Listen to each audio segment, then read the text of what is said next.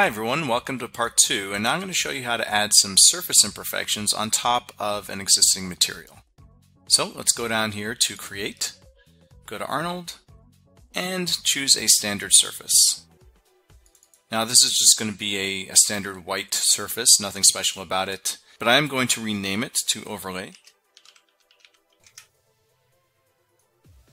And now I'm going to click my tiles again, going back to the network editor, and then take my overlay and drag it into the editor. Alright, so I've got my tiles material here and my overlay material here. And I'm going to just zoom out a bit so I have a bit more room to work with. Now we're going to be blending these two materials together by going over here and clicking Surface and then down to Mix Shader. And I'll drag this out. Now I want to make sure that I disconnect the tiles from the Arnold Beauty, and then take the output from the Mix Shader and plug it into Arnold Beauty. Now I want to take the output from the tiles, plug it in to Shader 1, and then take the output from the overlay and plug that into Shader 2. Now at the moment we're seeing both, they're blending together, and that's because the mix right here is set to 0.5. So if I put that to 1, you'll see that the overlay material is completely overwriting the tiles here. But of course we want an image to drive this value. So what we're going to do is load in this image right here, which is a primarily black with white details on top overlay image. So here it is right here. I'll drag the image into the editor. Just rearrange it.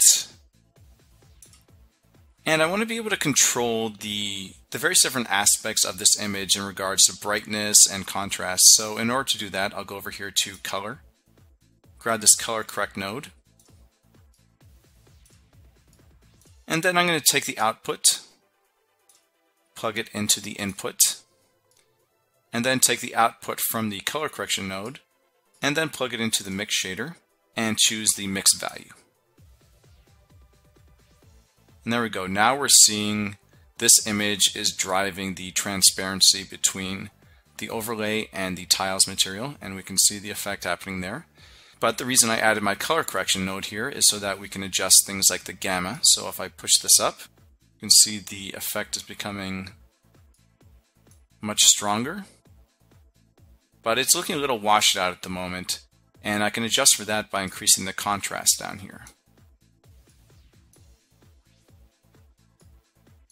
And just by going back and forth between these two values, I can find a good look and blend between the various different parameters.